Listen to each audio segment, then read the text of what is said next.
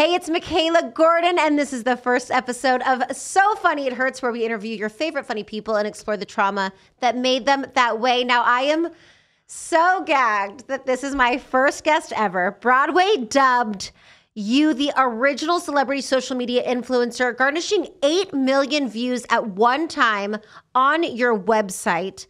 Please welcome Mario Armando Lavandiera Jr., otherwise known as Perez Hilton, baby. Applause for myself. Bitty, bitty, bumba, bitch. Well, I'm assuming that a lot of people who are watching or listening know who you are, but I feel like I need to give you an introduction. Give me the intro. I am thrilled to be on the inaugural podcast from not just talented singer, but also television and radio personality, Michaela Gordon. Hi. For the last many years, you had a radio show. Yeah, I did. It was a national, right? Yeah, I hosted a national LGBTQ morning show. So you are a pro at what you do. And you do many different things very well. Well, in this industry, you have to, as you know. Yeah. If you want to have longevity, yeah. You know, that's one of my guiding lights, like Joan Rivers. The best. She did so many different things. Not necessarily because she wanted to, but because she had to. If you want to have a long career, unless you're in that 1%, the A+ list, yeah. You have to diversify. You have to be able to be malleable and say yes. So I'm so excited to be here and chatting with you. I'm so happy saying yes. You did say yes to this podcast. And we've both recently just moved to Vegas. Although you're from here. I am from here, but I'm loving it. How do you feel about living? Honestly, quality of life. LA. How long were you in LA for? I was in LA for 15 years. Okay, wow. And I loved it. But when my LGBTQ morning show ended, our family's here. I have a lot of life here. And Vegas is very different now. I can do all the things I enjoy doing. I can sing. I can do a podcast, which I love. I recently reconnected with my father, which I talk about a lot. We went to therapy last year. I saw that. Yeah. We had many years where we didn't speak. And so we went to therapy last year. So I'm going to interview you. It's my podcast now. Well, I think it's really telling, the concept of your show. Why don't you explain it to people? Well, I think it's, really crazy because I wanted to have you on and I wanted to do the podcast because when I started dissecting comedy, I found that a lot of comedians and funny people do suffer from trauma. I mean, look at Robin Williams. The question is, why are the funniest, most interesting people taking their own lives? And when I sort of dissected, somebody one time said, God, you're really funny, Michaela. And I said, thanks, it's the trauma. And then I said, that's a really sad thing to say, but it's really very true. And, in 2020, I was forced to go into therapy. I lost my grandmother, which was very difficult for me. And sometimes it's those life-altering moments. I got into therapy in 2020 as well. Did you? Was something happened, or it was just like... It was being the father of 3 young children that were being homeschooled and the pandemic and having carried over baggage from the year before that when my mom had cancer and her boyfriend died from cancer. It was wild. And I never processed all of that. And I'm jumping ahead, but my dad died when it was the summer between sophomore and junior year of high school. And I never, as a teenager or even a young person, processed it. So getting into therapy helped me deal with that and helped me just see things more clearly. And actually, if it were not for my therapist, Dr. Brad, I love you. Dr. Brad, we love you. I don't think I would be in Vegas because, the brain is so powerful. I know. I had convinced myself that I needed to stay in Los Angeles. Same. Because I was there for so long. I was there for 20 years and I'm Perez Hilton. I need to be in LA. Yeah. But I first wanted to move to Vegas in 2018 when I was here for 2 months doing Chippendales as a celebrity host. I didn't take my clothes off. But we wish you did, baby. That body's looking good, honey. I was just the MC. And getting to experience Vegas as a local, it totally changed my perception of it. And also, I've been coming to Vegas since 2005, so I've already built friendships here. Yeah.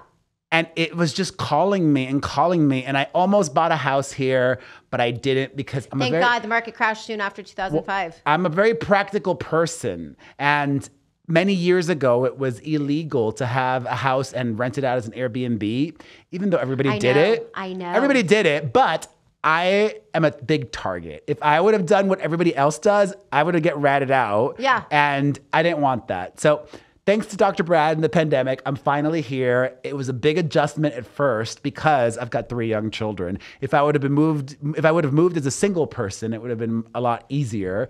But back to you for a second. Well, I want to talk about something because I think that this is really important because you've made your career when you started in 2000, what was it? 4? Yeah. You were really the #1 gossip column. Yeah, there wasn't even hated, TMZ. Nothing. There was nothing. It was me.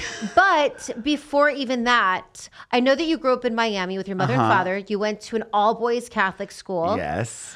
At what point did you know, if this is okay to talk about, that you were gay? I always knew. Did that affect you in any way when you went to the all-boys school? Oh, yeah. Did you suffer from being bullied? What was kind of your childhood? Because a lot of people are quick to say, and this is the part of the podcast that we get into, you're trying to be funny, you're trying to be mean, you've been hated or not or whatever.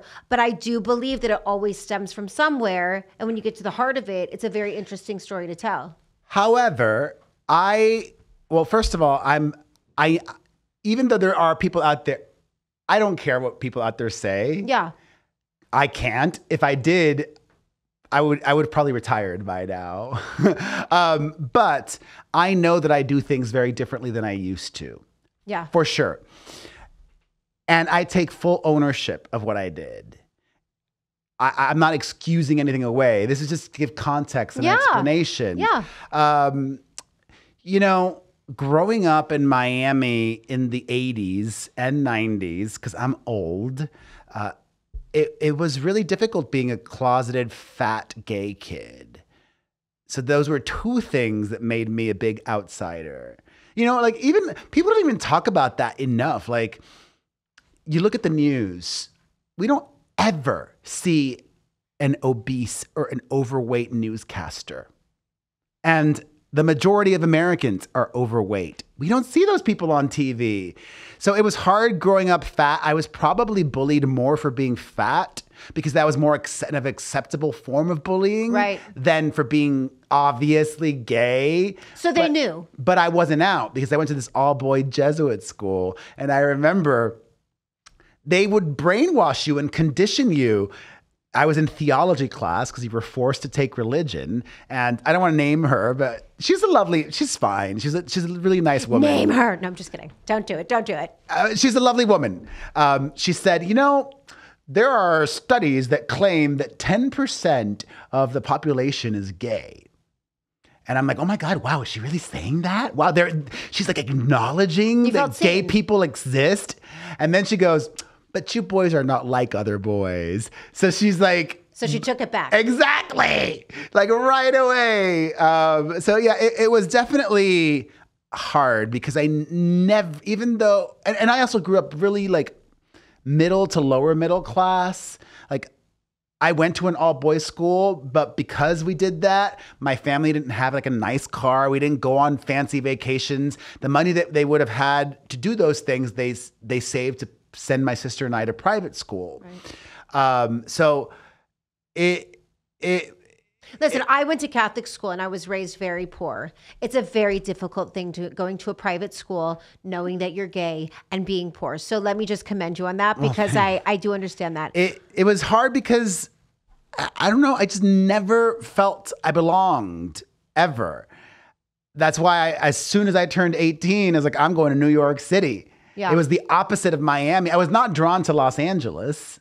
And that's one of the reasons why, like, I miss nothing of LA. Yeah. Like, I don't even go, like, oh, did you miss the ocean? Fuck no. I grew up in Miami. That's a good ocean. Yeah. The Pacific is cold. In the ocean. It's freezing. Even in the summer, it's super cold. Yeah. But, I just knew there was more to life than Miami because back then, and honestly, I think it's still like this. Like, it's very homophobic, very racist as well. And so like the Cubans and probably all the other Latinos, they're so racist in so many ways. Right. Like racist against white people.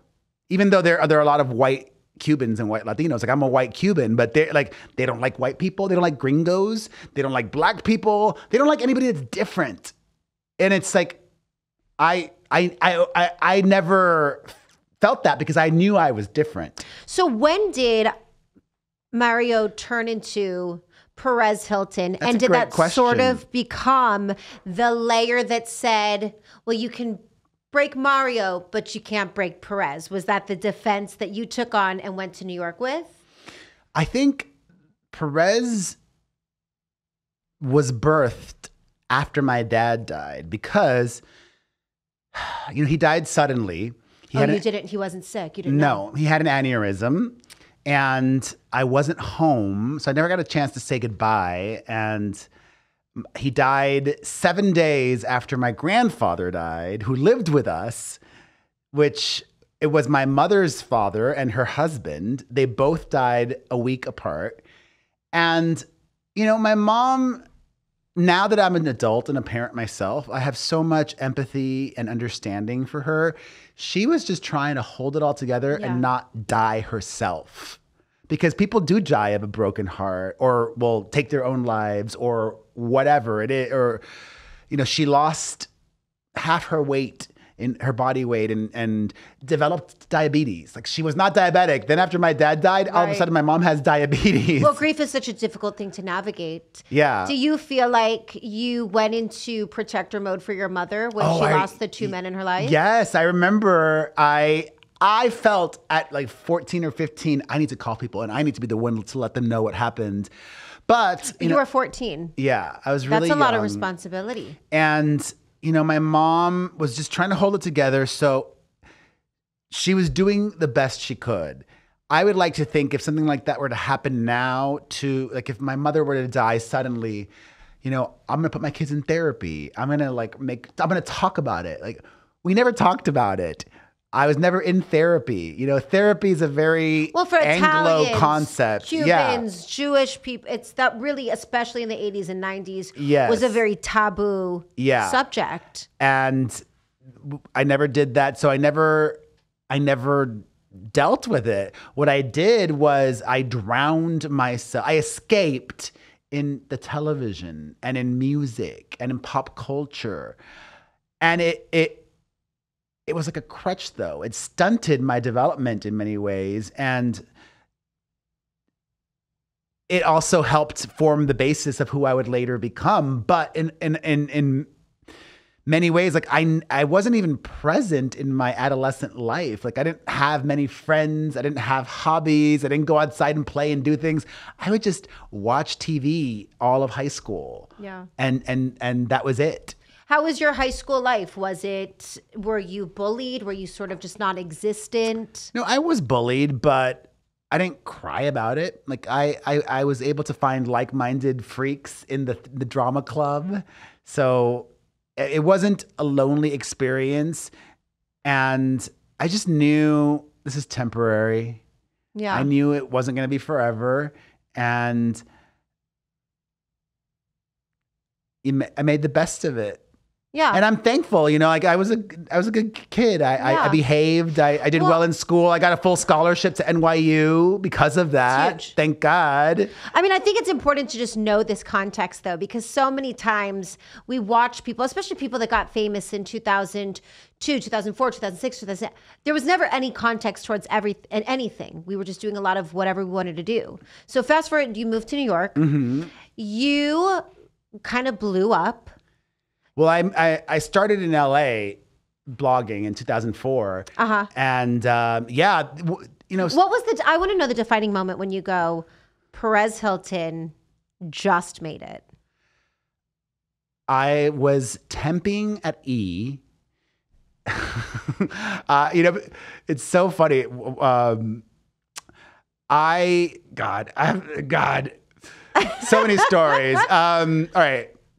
I started blogging in September of 2004. And at the time I was working, and I think, there's no embarrassment or shame. It's life is wild. And sometimes failures and defeats are necessary, and so necessary. And it's it's God's protection and it's God's plan. And I'm not like a religious person, but God, I use the term God as in like but listen, I think life it's really or the important universe that or people whatever. normalize failures, because I have fucked up so many times, embarrassed, ashamed, mortified. Hello. And now at 35, I'm like, I really don't. I needed all of that to just stand on my own 2 feet today. So it's important to talk about it. So in the fall of 2004, when I started blogging, I was working at a gay men's magazine. I think they're still around. And now we're all cool. It's all good. The magazine was called Instinct. And I was the senior editor. Big title, very little pay. I remember it. I was getting paid $35,000 a year. And I had taken a pay cut to go to that job because it seemed more fun than my old job. My job prior to that was working at GLAAD, the Gay and Lesbian Alliance Against Defamation. Yeah. I was their publications manager, but it was just so stuffy and corporate and not fun. And I wanted fun. And at the magazine, I got to interview celebrities and I got to be creative. And that's where I had ended up after a few years of Los Angeles and not making it as an actor. LA is the land of crushed dreams. Like so many people go to be actors and most don't end up. A lot of them end up in casting or this or that or the other. But I ended up getting fired from that gay magazine because I've always been a bit of a person to think outside the box. So I don't know if you remember, but in 2004, I had friends that worked for a lot of the film studios, and they would gift all their other friends like DVDs from their companies, and they would go to Amoeba Records and sell it for money. Because everybody that was poor, like you're at the assistant level, like you needed other ways to like supplement your income. So I'm like, how can I make more money? I was responsible for the books section of the magazine, and we would get all these books to review, and I would assign them out, and then we'd have leftover books. So I was like, I'm going to sell these books for cash. But Amoeba wasn't paying for books. They were just taking like CDs or DVDs. So I'm like, where can I sell these books? I sold them online on Amazon. And I was so stupid, I used my real name. And then I didn't create an alias for it. Then Out Magazine, the rivals, somehow found out what I was doing, and they went around and reached out to all of the publishers and advertisers that did business with Instinct, the gay magazine that I was a senior editor of. And the publisher of Instinct said, if we would have found out about this internally, we could have dealt with it internally, but it's being used against us, so we need to let you go. Yeah. And I had just taken a pay cut a few months before to go to that job. I didn't have any money saved. So then I had to start temping. So I got a job temping at E, and I was the front desk receptionist. So anytime... Which is so crazy to me. And actually, that was the second time I had temped at E. When I first moved to LA in 2002, I'd also temped there for a while, working in their video vault. So 2004, I was working as the receptionist. One day, I remember it was right before Thanksgiving, Janice Dickinson comes in. And in 2004, Top Model was a big show. She was a big deal. She was a big deal in 2004. And I had the wildest interaction with her. She comes in, she's like, do you like my shoes? I'm like, oh yeah, they're fabulous. She goes, do you know how many men had to fuck to get these shoes? I'm like, I don't know, but they're worth it. Then she goes, which way to the bathroom? I'm like, oh, down the hall to your left. She starts going to the bathroom, and she had left her purse with her gay boy assistant in the reception area. Halfway to the bathroom, she goes, like, screams, shit, I forgot my tampon. Goes back to her purse, gets her tampon, goes to the bathroom. Then this is the best part. When Janice Dickinson is in the bathroom, her gay boy assistant opens up her purse, gets this prescription pill bottle, snatches some pills, and puts it in his pocket. And I saw all of this happen. And I had started blogging at that point, and I started just out of curiosity. I'm like, oh, this seems like a fun hobby. I'm curious. Like, let me try it.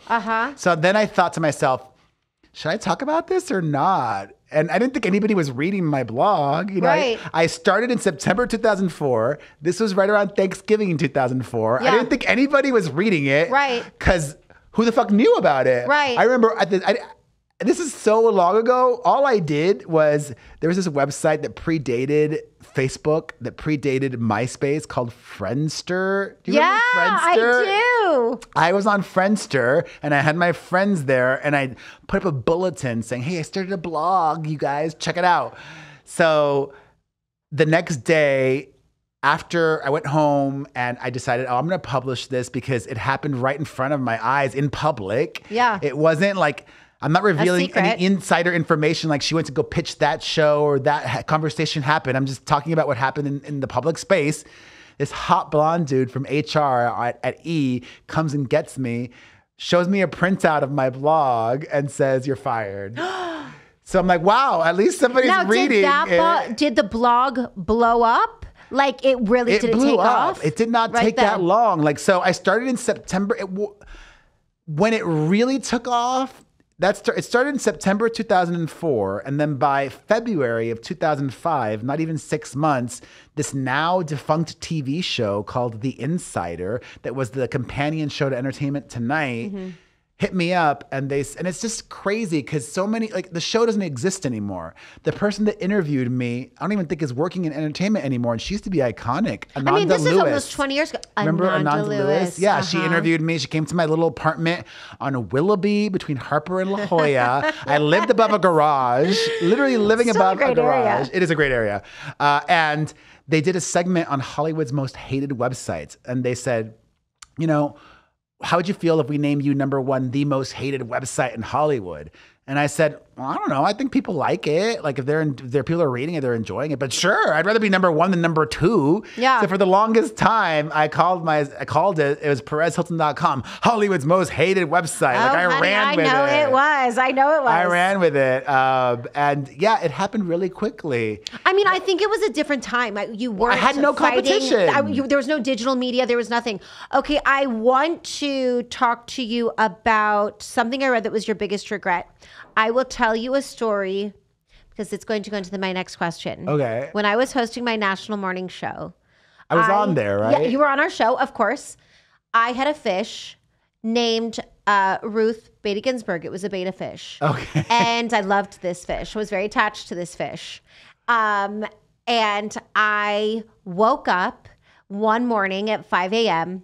and I was really feeding it, running out, whatever. I get a text. I get to work. I'm watching the news. I'm doing what I need to do. And I get a text and I say, oh my God, Ruth Bader Ginsburg is dead. And my co-host is Screech Holtz. My producer's like, oh my God, we got to get all over it. And I'm like, I can't believe this. I start to cry. I'm like, oh my God, this is so sad. I'm so upset. My co-host is really upset. My boss comes running in. And I'm like, wow, everyone's really interested in this. This is a big deal. And my boss, who said, Michaela, where did you see this? And I said, well, I got a text from Lisa. And they're like, well, can you confirm, who said this? And I was like, well, Lisa told me. And they're like, but where did Ruth Bader Ginsburg die? And I go, in my kitchen.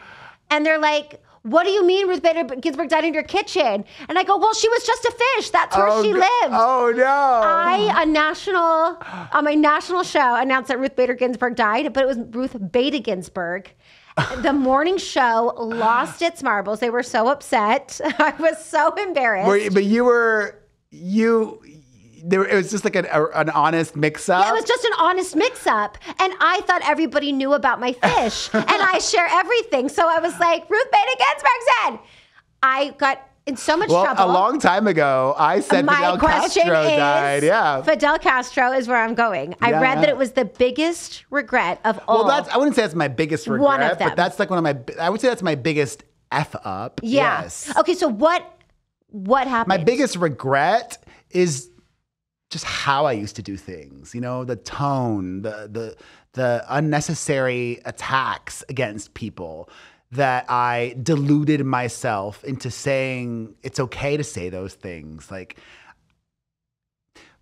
I'll get back to it. Yeah, no, I got information that was wrong. And you put it out there. But I was like, they were impeccable sources. And listen, I think I was still right, actually. I don't know if we ever really saw him in public after that. Just saying. You're still going with it. You're like, I still broke the news of Fidel Castro. But we never saw that bitch again. Yeah. Okay. What's your biggest regret? Oof. It's going to sound so cliche. I don't know.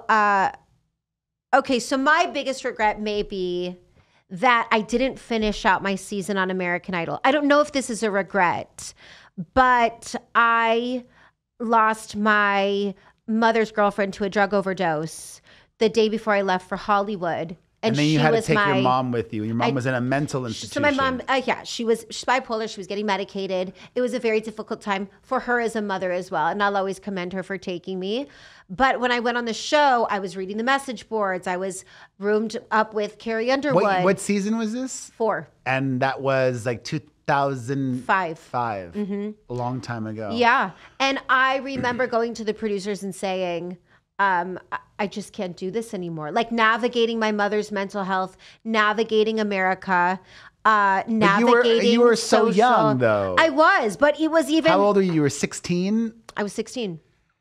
You don't have empathy or compassion for that 16-year-old child? I have so much empathy and compassion. I think my biggest regret is I wish somebody would have been there to say, it's okay. Like, you're okay. It's okay. I know as a 35-year-old what I had to do.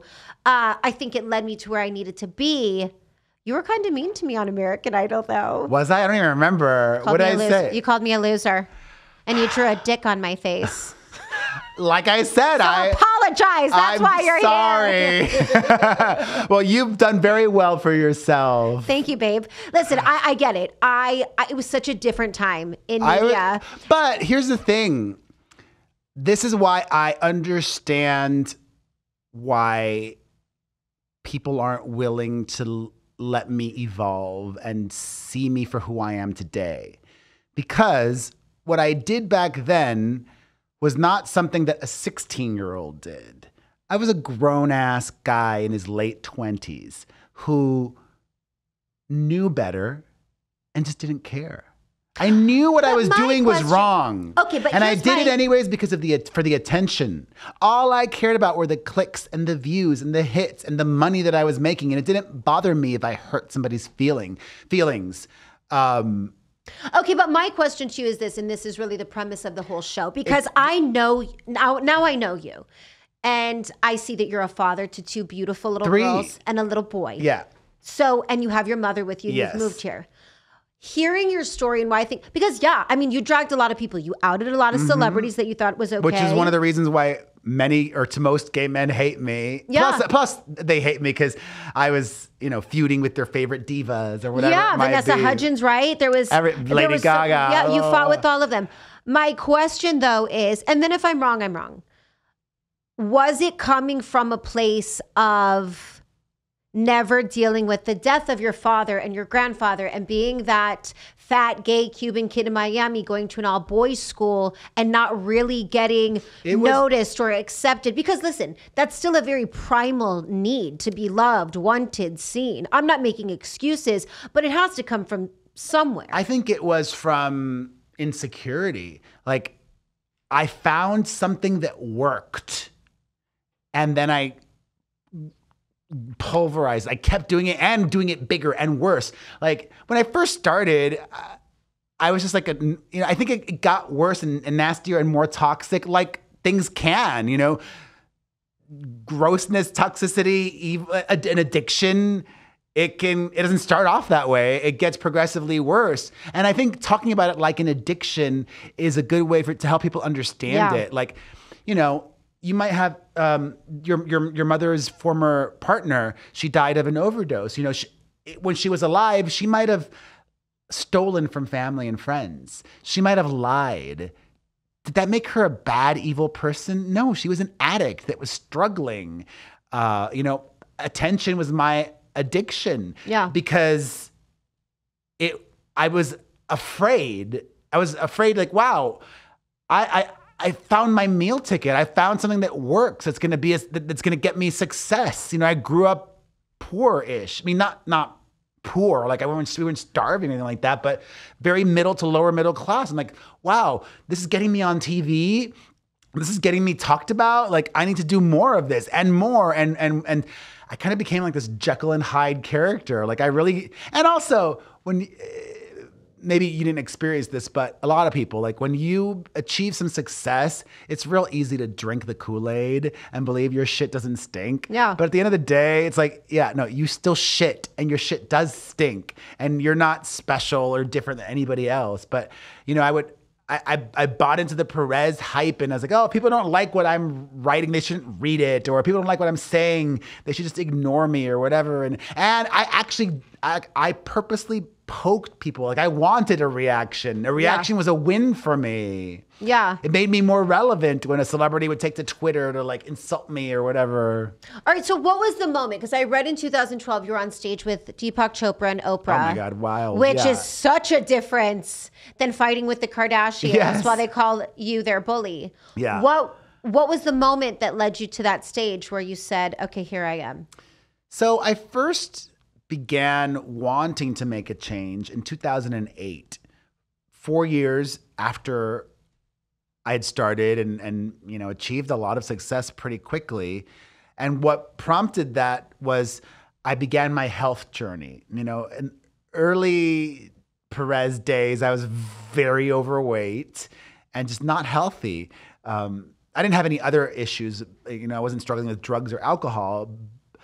But I don't like just saying fat. I like talking about it in terms of health. So I began my health journey and I became a healthier person and I lost a lot of weight. And then I found that the healthier I became, the happier I became. I was starting to have different thoughts, but I was afraid to make a change because I had been Perez by that point for 4 years. And I thought, well, if I rebrand, if I do things differently, will the money go away? Will people stop visiting my website? Will I lose all opportunities?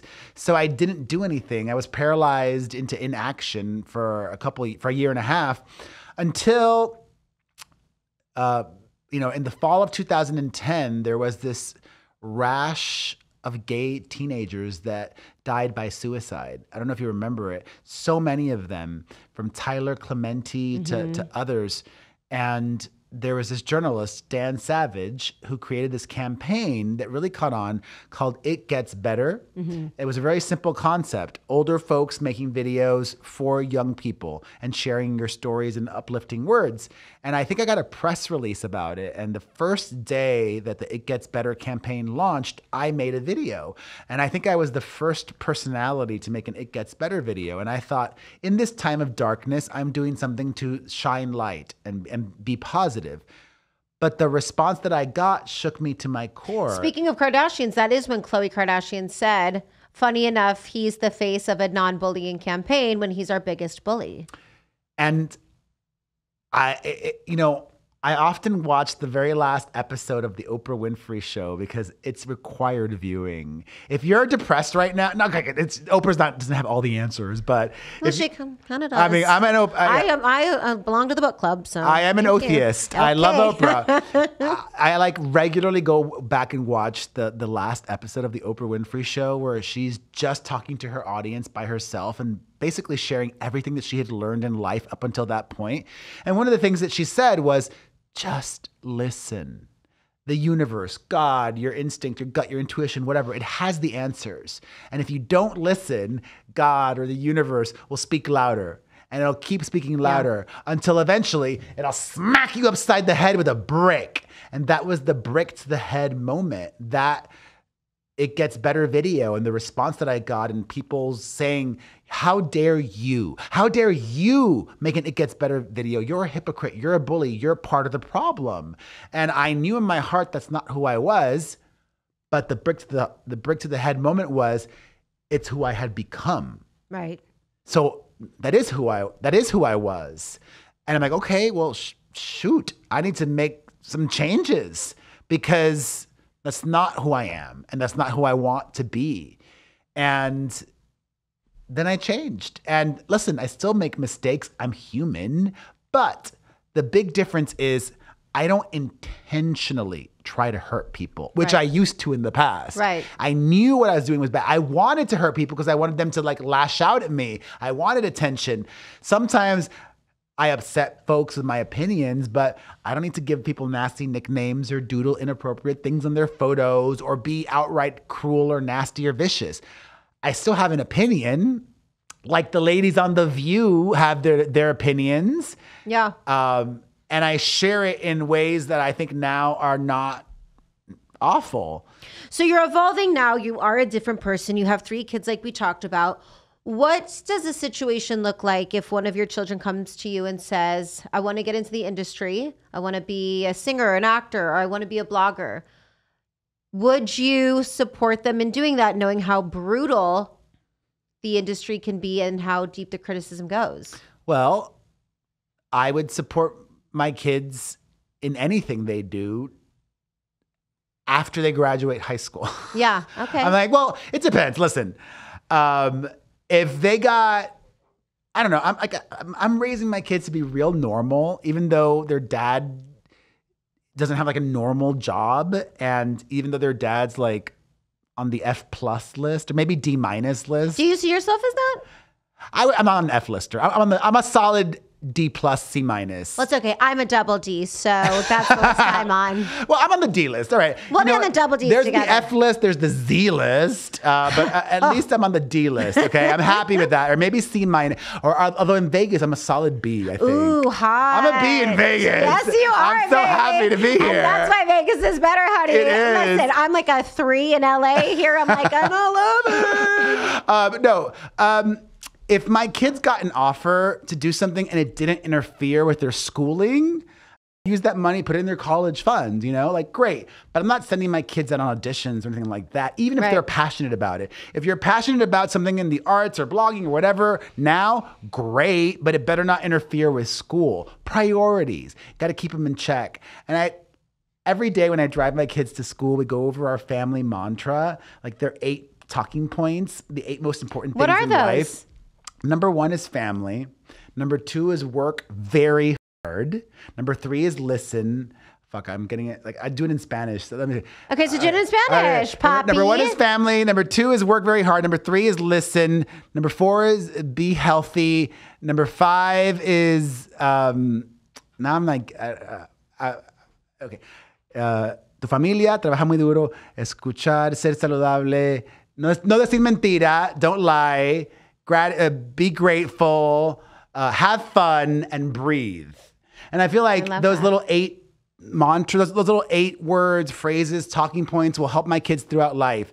But I tell them all the time, I think I might have when I was younger, a fresher, newer parent. My kids love watching our old videos. So I got to bring back my vlogs. I haven't done vlogs in a while. Yeah. I do more like shorter form videos because that's how things have evolved. I know. It really has changed so much. Yeah, it's not about vlogs anymore. It's about shorter form content. But my kids like watching our old vlogs. And I was watching one with them and I remember asking my son, well, what do you want to do when you're older? And I haven't asked that question in a long time. And I don't want to ask that. Are you a little afraid of the answer? No, I'm not afraid of the answer. I just don't even want to put that pressure on them. They don't have to know. Right. You don't have to know. But what I do tell my kids is I will love you and because I like to be honest. I will love you and we know, baby. Even with my children. I will love you and support you, ... no matter what, unless you're lazy. I will not tolerate laziness. Like, you don't have to be as driven or ambitious. I'm a crazy hard worker. You don't have to be as a crazy hard worker as me, but like if you want to be a barista, fine. But I want you to be creating new drinks and go viral on social media because your drinks are so amazing, and then have the company want to open up a new store with you as the barista for the whole chain or whatever. I don't know, but that's why my kids see how hard I work. And I think it's the immigrant mentality. My parents instilled that in me from as early as I can remember. You have to work harder than everybody else. I'm not a real Hilton. My name is Mario Lavandera. Yeah. Listen, this year, the last 6 months, we've been talking about Nepo babies and nepotism. I would love for my kids to be Nepo babies, but I don't think that's going to happen. I personally would love to be a Nepo baby. I think the opposite. I would love that. I think the opposite will happen. I think my kids they probably will suffer doors closed and discrimination because of who I am. Do you really believe that, and it really is a genuine question, do you think that people are still very much unwilling to let go of the shades of Perez Hilton we met in the early 2000s? Yes. I know that if I were to die today, the majority of the world would celebrate. Wow. Does that ride on you heavy a little bit? No. Like, really, it doesn't? No, because, like, then I put it into perspective, and I'm like, Queen Elizabeth died, and a lot of people celebrated her death, too. There's just a lot of stupid, fucked up people out there, and a lot of hypocrites, too. Like, yeah, I said and did awful, mean shit back in the day, and so many people were reading it and eating it up and co-signing it. And now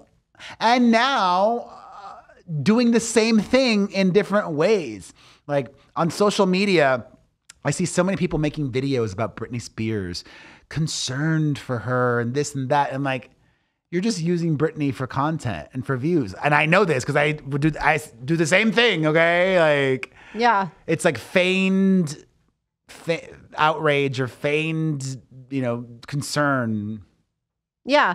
Well, or a hobby. It's like, it's weird. Not that you have anything to prove, because you don't, especially not here. I feel like I've often been misunderstood. I've often been called names that I didn't necessarily want to be called, but that's how I was perceived. So I just like to have this outlet of like, what does it really look like?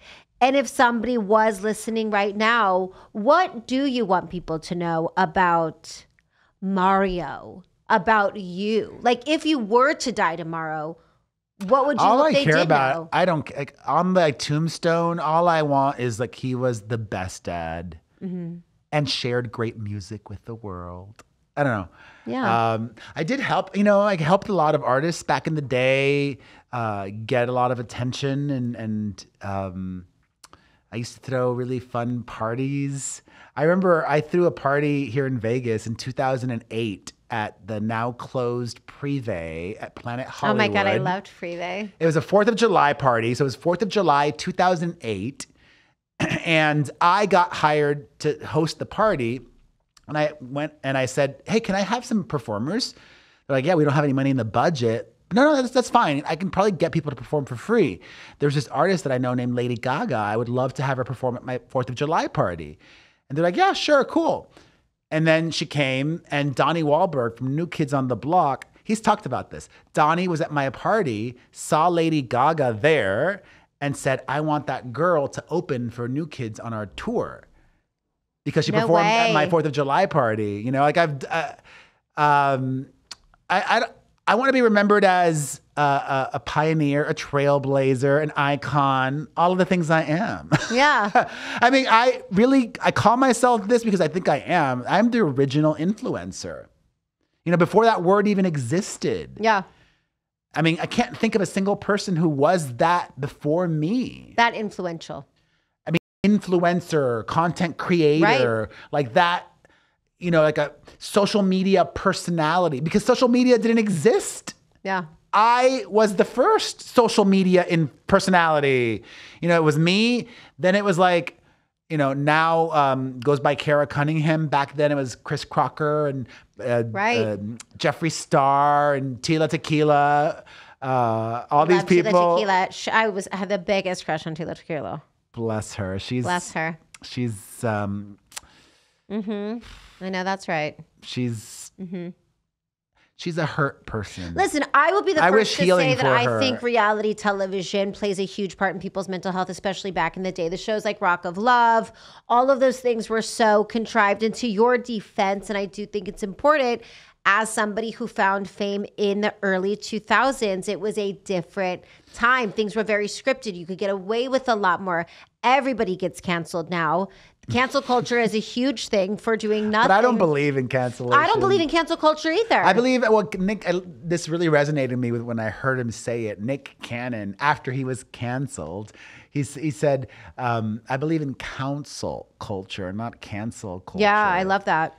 But people, people, and I shouldn't, and I know this because I used to be outraged too with like celebrities that they were assholes or whatever. A lot of people want to cancel folks just and take their pitchforks out just as entertainment. It's like a hobby. They're bored, Mm-hmm. Yeah. No, everybody likes to be righteous. Yeah. Okay, I want to play a game with you. Yes. Because I adore you. Oh, I adore you. I remember seeing you perform here in Vegas at Rose Rabbit Live. I know. I used to love that we spot. We have a great relationship, and I would like to say for the record, even though you did draw a dick on my face and call me a loser, I forgive you. Why did I call you a loser? You tell me. I don't even remember. And I loved you. You're clearly not a loser. I have to tell you this. I'm sorry. It's okay. I was such a big fan of yours, and I couldn't wait for you to write about me. I was like, he's going to love me. What? I don't even remember. What did I say? You called me a loser. I was the like, loser. I was the loser. You weren't the loser, but I am going to make you do a few more things. This game is called Apologize. Okay. Lies. Denies. Ooh. Are you ready? I'm ready. Did you or did you not also draw a dick doodle on one of my best friends, Kim Caldwell, in an article where she was singing? American Idol, Kim Caldwell. Maybe, but I like her too. Are we denying? I don't remember. It's such a long time ago. Denies. I don't remember. I would say probably I did draw a dick on her. Okay, do we apologize? Yes, I'll apologize. Iconic. Did I? I don't remember. You did. She called me. I called her for the interview. She goes, you drew a dick on my face too. And I'm like, well, for you, that makes sense. I'm a lesbian. Keep those dicks away from me. Were you always a lesbian? Did you ever date guys? I did date guys. But you knew you weren't into them. My first partner was a woman. I was 14. Her name was Jessica. She played basketball. And I was like, that Jessica, baby, she's so hot with that basketball. And then I was like, no, I want to be famous. And then I went on American Idol. And then I didn't date at all. And then when I started dating again, I tried to date in the lesbian world. They weren't having me. They thought I was straight. They were really mean to me. So then I was like, ugh, fine. And I met this really wonderful guy that I dated for quite some time. And I was like, it's not for me, baby. It's just not. It's just not. And then I shortly met Lisa. And that was kind of You haven't even dated that many people? I haven't dated that many. But listen, I have been perceived as quite the hoe. By whom? America. Why? But I don't know, because I'm gorgeous. I don't know, babe. Because I'm wild and I'm crazy. But the misconception is that I'm wild, and I am, but not like that. Like, I have not had that many partners. And I would say, like, I don't care. I'm not embarrassed. Nothing I was just wrong trying with to that, figure out my sexuality. Now, don't try to deter from the game. Okay, yeah. Let's go Back for on it. you. Charlie D'Amelio, you criticized, but then asked for her help when your TikTok got taken away. Did she help you? No. She didn't help you. She didn't have to. She shouldn't, But I don't regret that. Okay. Then there's no apology there. No. Good. What did you say exactly to her? I saw a video. It's funny how the tables have turned. She was 15 at the time, and I saw a video come up on my For You page of her where she was dancing, like gyrating, like sexually, doing like a sexual choreography to a song about sucking dick with the lyrics that were very explicit. And I'm like, and all I said, this is all I said. I asked a question. My question was, is this appropriate? That's all I said. How dare you? That's all. I wasn't slut shaming, body shaming. I just asked a question. Is this appropriate? And it just blew up into this thing. Yeah. Do you think you see things differently because you have two little girls now? Yeah. I'm like, if I'm going to be real extra honest, I don't think that was appropriate. But then I should have, the lesson is, because she was 15, I should have maybe posed it at her parents. Like, should her parents take this down? Yeah, not directly at her. Yeah. Is this appropriate? Maybe I should have posed it. Like, is this appropriate to still be up? Should her parents take it down? I don't know. Like, maybe you should have just called CPS. But she's done very well for herself. She really has. Okay. Fergie wrote the song Pedestal after allegedly... I already did apologize. Getting in a fight. Okay, so this was about you. Yes. And you apologized. And she invited me to her baby shower. I love that. Did you go? I went. And was it lovely? It was. It was. She was lovely. You. It's nice to... But not everybody is as gracious as that. And Who's they don't have to be. not been so gracious? Anybody? I was on the hills and I had a moment with Misha Barton and I was really awful towards her in the past. And obviously, reality TV, you don't see everything. I knew it wasn't scripted, but it was produced. Meaning I knew what I was signing up for. I knew what they wanted out of me. Yeah. And I get there and I give them what they want from me, which is an apology. And I apologized. And you didn't see that. What you saw was afterwards where, we had done it was like 30 minutes of me and Misha just talking. And I'm like, okay, great. I've talked in circles and apologized for 30 minutes. And I was sincere. And then she wasn't having it. And I was like, okay, cool. All right, okay, we're done, right? Like, we're done. I was like, I thought we were done. So, okay, listen, I just want you to know, now that we're done, I really am. I didn't mean any of it. Yeah, no. I'm just kidding. I'm just kidding. I'm truly sorry. And if I can go back in time and do things differently, I would. And she just wasn't believing me. And then I got heated and it was reality TV and I was in the moment. And it was Do you feel like... In a sense, do you feel like you're sensitive in the sense that when you say I'm sorry and people don't take you for face value, I got stupid because I was like, I swear on my children's life. And she's like, I don't care. I'm like, I just swore on my kid's life. Yeah. And if anybody doubts me, here are all the reasons why if I can go back in time and do things differently, I would. Tell me. Number one, I really know the hurt that I've caused now to a lot of people. And I didn't care. I care now because I've just more I think also, not that having children changes everything, but having kids changed a lot for me. And for selfish reasons, I would go back in time and do things differently. I know I have so many opportunities taken away from me and so many doors closed on me because of who I am, because of my past. I could have still been sassy and fun and loud and gotten a lot of attention without being mean, nasty, cruel, or hurtful. Right. Yeah. And hopefully people can see me as a cautionary tale. The internet, social media is forever.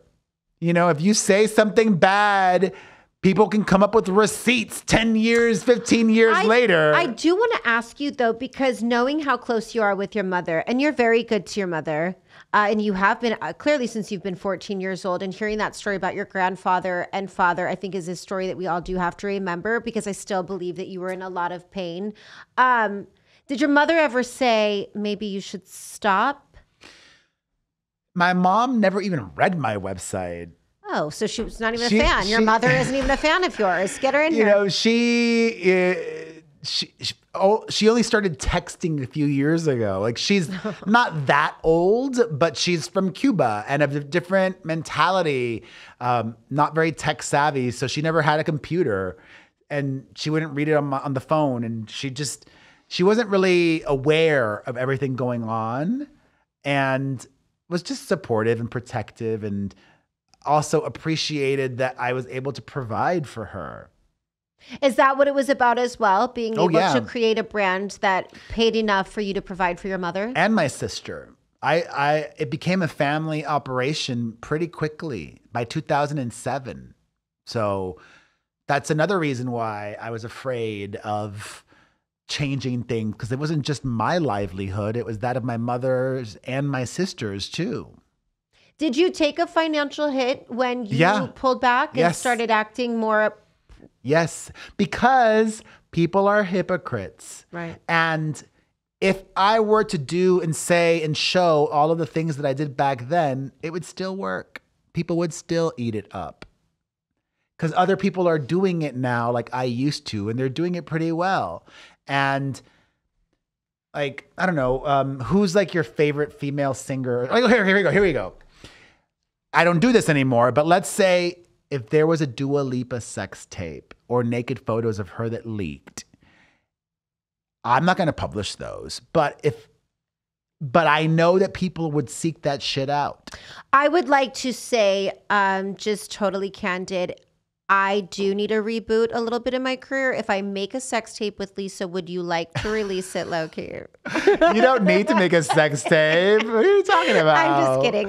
If you're going to do that, do OnlyFans. I can't. Do you have an OnlyFans? Listen. Have you been asked? I would love to do an OnlyFans, but as cool as I think I am, baby, I'm too insecure. I can't put myself out there like that. I'm not that bitch. I can't do it. But I commend the girls that do. I mean, the ones that are doing it, it's crazy. They're making millions. They're making millions of dollars. Millions. I think. I don't knock the hustle. I don't knock the hustle. But I might start a wiki feed, to be honest. But I don't want any of my kids doing that. I like to be honest. Yeah. I would be disappointed if my kids were doing that for their career, but. Yeah, I think it's just such a different time. People are making money in such a different way. I will say though that I'm so happy that you came on because I do one, adore you. And I think too that I do think it's important. You've always taken all full accountability whenever I've talked to you or when anybody that I know has. And I do think that you've changed. I think you're a really great dad. I love to watch you with your children. I love to see your hustle here in Vegas. I love following Vegas. you. I do too. And I do believe, look, I will speak for myself. I've done a lot of things I wasn't always proud of, but I had a lot of grief and let's talk about that for a minute. So you were estranged from your dad when you were younger, and then your mom you had issues with. Who did you have then? I had myself. Did you have siblings? I had my brother. How old is your brother? Older, younger? He's 3.5 years younger than me. Younger. So I went on American Idol, and people are always like, oh, did you want to be famous? And I'm like, no, bitch, I wanted that golden ticket out of that life and to take my brother with me. And that's exactly what I did. I moved to LA at 16, and I took my brother with me. And you moved at 13? Yeah, he would spend the summers with me, and then I'd send him back for school. I'd get him for all of his breaks. And it was really intense. Sometimes it sounds so crazy. People are like, did that really happen? And I'm like, yeah, it really happened, babe. You mentioned your grandmother. Did you live with her? I never lived with my grandma, but we lived down the street. I lived with my mother, but I had a lot of issues. Yeah, there were a lot of. And when she was in treatment for her psychiatric problems, you were living with her girlfriend as well? Yeah, the girlfriend was living in my home. But I was taking care of everything. Why I love Vegas is I was working at an oxygen bar inside the New York. I was 15 and a half. Putting myself through Catholic school. That's how I paid my tuition. Which one? I went to Gorman. Oh my God, really? I made the cheer team. The thing about me is I was also not popular and I was bullied, but I was so resilient and funny that I was always able to get myself to the top. I left super popular because I just knew how to make people laugh. And that's really how I think I got through all of my 20s and all of my early 30s by just being resilient and funny until I realized where it all came from. And then I was like, oh, okay, it's time to go to therapy. And then why were you estranged from your dad? Life. It was just, I think that like my mom and him divorced and he wanted to move on and have a different life. He had other kids? He did. He got remarried and had other kids. And you felt like abandoned? Is that it? Yeah, I really did. And I felt like, and we've talked about this in therapy, I wasn't happy being left essentially home alone with my younger brother. I felt there was a lot of responsibility that I had to take on. Did he know that was happening, your dad? He did. But I will say, I think it's very difficult being a parent while also trying to heal wounds from your own parents. And that's what I've learned in therapy. And then you've mended your relationship with your dad, but now you're estranged from your mom. Yeah. Did something happen there, or it was just she's mentally not capable? I mean, why were you able to fix things with your dad and not with your mom? The only difference with my dad is he was willing to go to therapy and he was willing to do the work and he was willing to acknowledge and validate my side of the story. And I'm not a grudge holder. I'm not a I don't want to fight with people. I'm a big lover, especially of my parents. I want my parents. So I didn't want to hold it against him. He did everything he could in this moment. And I think that's the lesson here of the whole show. Like, he can't go back. You can't go back. There's no going back. He hurt me a lot. He's willing to acknowledge it today. And if I want him in my life, I don't want to hold it against him. We're moving forward. He's a great dad. He texted me before this. He was so pleased to watch this. He was proud of my things. And that's all I can ask for. And I think that's why cancel culture should be counsel culture. What was like, was there like a defining, like an incident that happened with your mom that said like, I'm done with you? Or it was just like a gradual, like, oh, I just can't deal with all the drama anymore. It was a gradual, we sort of stopped having a relationship once I moved to LA. And so you haven't had a relationship with her for 15 years? Yeah, it's been very, very on and off. Because once I moved to LA, I was out. Like, I was away from it all. And I was like, how do I survive? Like, how do I stay healthy? And she's still here in Vegas, your mom? Yeah, she is. So now you're here. Do you have any desire to try to make things better with her? I don't. Because I feel like I also don't subscribe to, look, you can't help somebody who doesn't want to get the help. And I'm moving into a phase in my life where I'm getting ready to get married. And how is she not wanting to get, like, does she have addiction issues?